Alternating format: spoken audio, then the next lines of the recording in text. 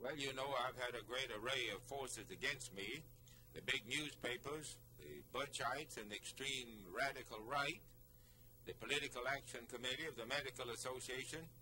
some of the national commentators, and a lot of the big interest, besides my opponents, have been waging a very vigorous campaign against me,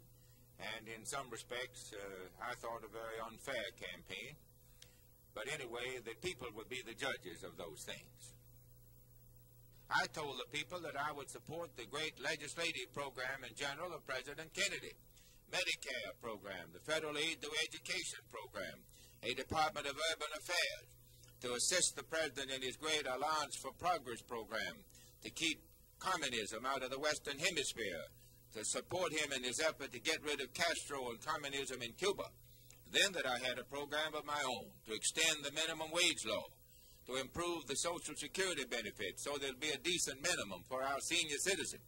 to provide more capital to the small businessman and to the larger businessman for the development of our area,